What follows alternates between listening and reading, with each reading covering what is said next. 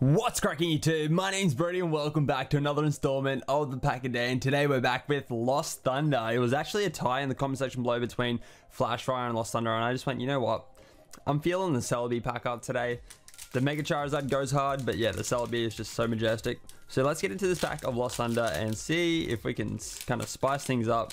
Today it doesn't look like it's gonna happen once again out of the IRL pack, but just not really having the best of luck. But over on TCGO it's been kind of fire lately, so let's see if we can keep the pull streak going over there. But let's see what this pack has in store for us today regardless. But we got a Capalaba, that's pretty cool, a Pupitar, we got a Counter Gain, Spinnerack, that cool looking Spinnerack, I like that one, Nincada, Blitzel, Slope, bro, that's like the Walmart from yesterday, Broxish, Spell Tag, Reverse Hollow, and a Slowking, regular rare, 120 HP with Memory Melt and Psychic. But yeah, like I said, let's go over into the Amity after show and see what we can get over there today, guys.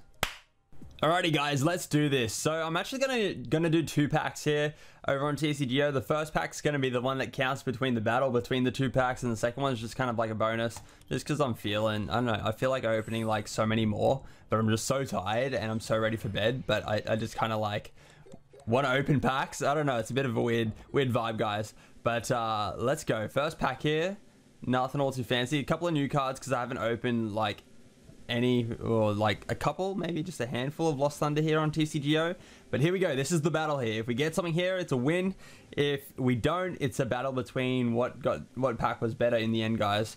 So we have a Shedinja. So what was better, the Slowking or the Shedinja as the rare? I kind of like the Shedinja, to be honest. I don't know. Let me know in the comment section below, IRL or TCGO. But it's got 40 HP, that minuscule 40 HP with the ability Vessel of Life and Haunt. A most peculiar Pokemon that somehow appears in a Pokeball when a Nincada of... What do you mean? I don't get that at all. Anyway, let's do another one. This is my bonus pack. This is my just for the lols pack. Alrighty, so we got that cool looking mirror. That's adorable. Adorable. We got Poipole, Houndour, looking all majestic. That Larvitar, that's clean. That's kind of a little Tyranitar Sand Creation. Cool. We got a Dedenne, Kahili, Silcoon, not bad. That's pretty majestic too. I like these arts. These arts are really good. We have a reverse hollow rare of a Typhlosion, and that's a powerful artwork right there. And our bonus pack. No way. No way. We got a Lugia. Why did I do that? Why did I do that? We got a Lugia GX. It's got 190 HP with Psychic, Pelagic Blade, and Lost Purge. There you go. My boy. I freaking love Lugia. That's why I did it. I freaking love Lugia. And we got the Typhlosion too, which is badass. That was an awesome pack right there. I'll take it. That was a pretty good way to end today's opening with that awesome looking Lugia. Let me know your thoughts in the comment section below of that Lugia GX. But let's head over to the cam here.